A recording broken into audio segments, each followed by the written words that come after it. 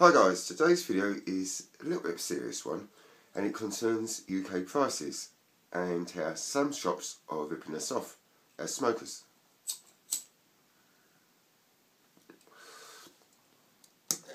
In the UK, unlike most of Europe, it's down to the shop how much they sell their cigarettes and tobacco for. In Germany, Holland, Belgium, there's a uniform price and every shop has to sell it at the marked price on the pack. And in the UK, most budget brands and mid-price cigarettes have marks come out in two different varieties. MARLBORO BRIGHTLEAF at £6.95 have those sort of packs, and also in other shops they sell them in without the price on, and the shopkeeper or the supermarket charges what they like. Same thing with drum.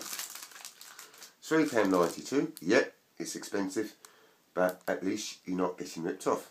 However, go into a different shop and it'll look like that without the price on. And the reason this is important to us smokers is from the 1st of April 2012, all supermarket displays and in large shops had to be put behind cupboards, so you can't see the price until it gets rung up at the till. If you go to a small shop, there's a big display on and you can see what you're paying. However, from the 6th of April 2015, my 49th birthday, the law changes and all shops will have to cover their cigarettes. And it will give the opportunity for certain bad shops to start ripping us smokers off. Now, who are these bad shops? Some corner shops, yeah, in touristy areas, 24-hour shops tend to do it, and also the big supermarkets.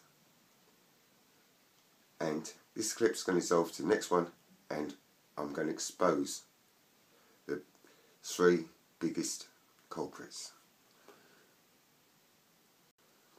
Okay guys, that £3.92 pouch in ASDA's, which is part of the Walmart chain in America, costs £4.16. In Sainsbury's, £4.12. In TESCOS, the largest supermarket chain in the UK, £4.17. In Sainsbury's and Tesco's convenience stores, which are the smaller versions of the supermarkets, they charge even more. When I was coming back from Brighton a couple of weeks ago, I stopped off at a service station on the way back to get a paper, and I went into WH Smith's. Now, WH Smith's is in every high street. It sells cigarettes, but essentially it sells books, newspapers, stationery, DVDs, etc.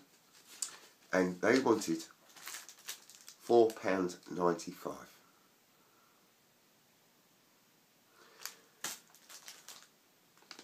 They had a monopoly at this service station and they abused it. And even in their high street branches, they rip you off.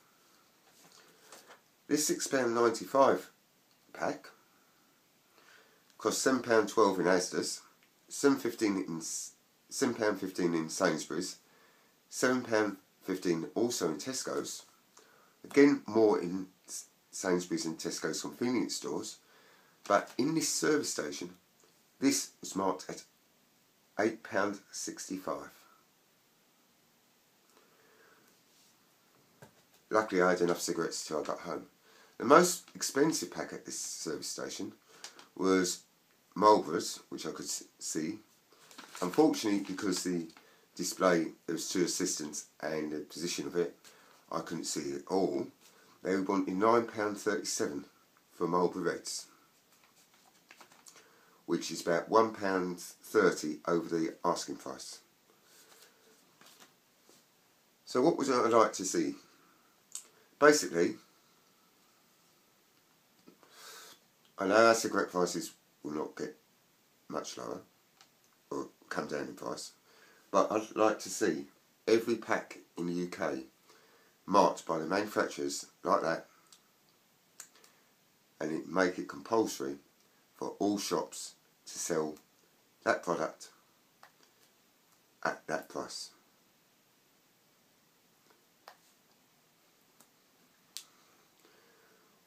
Or I wouldn't even mind if the manufacturers had two prices on their cigarettes, say a 20p difference, so the 24-hour shops could charge 20p more, but no more than 20p, because we're going to get ripped off even more from the 6th of April 2015. If you agree with me, message me, but I thought I'd just share this video with you and my thoughts. And in case you wondered what W.H. Smith looks like when you come into the UK, what follows is a 6-second clip of a W.H. Smith. So it's not the most exciting video in the world, but avoid that shop at all costs.